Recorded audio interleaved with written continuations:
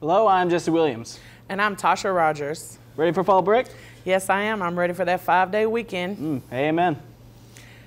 With all this beautiful weather and the rains from the tropical storm Nate behind us, it's time to get out and enjoy the outdoors.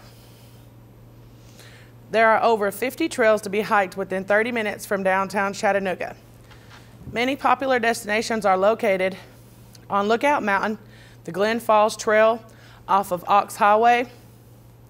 On the way up to the mountain from St. Amo is a short trail with great views and a good place to stretch your legs.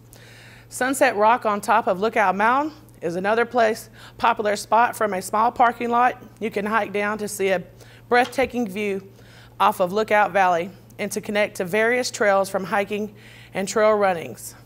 It is a bit more strenuous to get back up to your car. For more information about hiking in Chattanooga, visit hikingchattanooga.com or rootsrated.com/ChattanoogaTN. A bitter feud between President Trump and key GOP senator.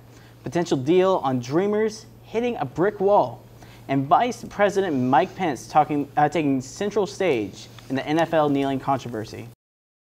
In a scathing critique, Senator Bob Corker telling the New York Times that President Trump's reckless threats could put the U.S. on the path to World War III. He concerns me. He would have to concern anyone who cares about our nation. Corker saying Mr. Trump is treating the presidency like a reality show, remarking, "I know for a fact that every single day at the White House is a situation of trying to contain him." Corker's blunt criticism coming after the president bashed him in a barrage of tweets Sunday morning, suggesting Corker begged him to endorse him for re-election. Corker flatly denying that account and calling the White House an adult daycare center. Secretary Tillerson, Secretary Mattis, and Chief of Staff Kelly are those people that help separate our country from chaos. This as the Trump administration effectively derails any potential deal with Democrats to protect Dreamers, unveiling a long list of demands in exchange for a legislative solution. Among them, curbing funding for sanctuary cities, a crackdown on unaccompanied minors from Central America, and funding the border wall. Democratic leadership denouncing the White House proposal, saying the administration can't be serious about compromise or helping the Dreamers if they begin with a list that is anathema to the Dreamers. This proposal fails to represent any attempt at compromise. All this while Vice President Mike Pence is facing criticism for amplifying the president's feud with the NFL. The VP walking out of Sunday's Indianapolis Colts game after some players knelt during the national anthem. President Trump quickly taking credit, tweeting that he asked Pence to leave if any players knelt, a protest it seems the White House expected. The vice president traveled from Las Vegas, where he was paying tribute to the victims of the massacre, to Indianapolis for the game, and then back to Los Angeles. CNN estimates the travel cost to be around $250,000. Had Pence skipped the game, it would have been substantially lower. The last time he's been to a Colts game was 3 years ago. So this looks like a PR stunt to me. He knew our team has had the most players protests. He knew that we were probably going to do it again. And so this is what systemic oppression looks like. Wow, they're really getting into it. Yes, they are. Adult daycare, I don't think that's something wise to say to the president. Here's with Hunter Gibson with the weather. Thanks, guys. That was some heavy rain this weekend as Tropical Storm Nate passed over us with lots of power outages and some flash flooding. But things are getting back to normal here. Here's a look at the forecast. Over here today, there's going to be some more rain. It's going to go down a little bit tonight, but then Wednesday, a little bit more rain later in the day. But then the rest of the week's going to be beautiful and perfect. Like you guys said, get outside, have some exercise. Back to you guys. Thanks, Hunter. Now let's look at sports with Sean Bowman.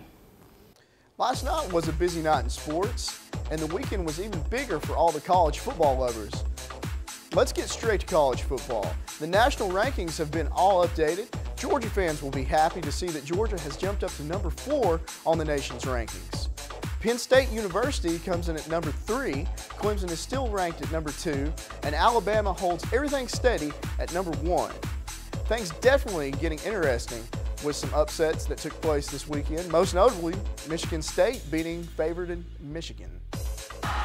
Some of the Spartans sprinting around, hugging, others demanding the Paul Bunyan Trophy be produced on the Michigan sidelines. Chris, guess who got up there and made a play on the ball? Joe Bocci. In baseball, the Yankees have tied things up with Cleveland. This sets things up for an interesting Game 5. Corey Kluber is set to try to make things up for his last outing. Boston got put out by the Houston Astros, so if the Yankees advance, there won't be Boston versus New York. LA knocked out Arizona, and the Cubs gained a 2-1 series lead over the Nationals. First pitch, blooper, shallow center, it's gonna fall! And the Notable games for local basketball fans: the Celtics and the Sixers. None of Boston's big three played, but still got the win. Ben Simmons did put up an impressive 15 points for the Sixers. The Atlanta Hawks got a win over the 2-0 Memphis Grizzlies, and the Rockets got a win over the New York Knicks. James Harden impressed with 36 points. Those are some of the most noteworthy NBA games for a crazy night of NBA preseason action. That's all for sports. Thank you for today at ChattState. Thanks, Sean Bowman. Well, that's it for today at ChattState. Be sure to check us out online and on Wall TV in the amphitheater. Have a great day.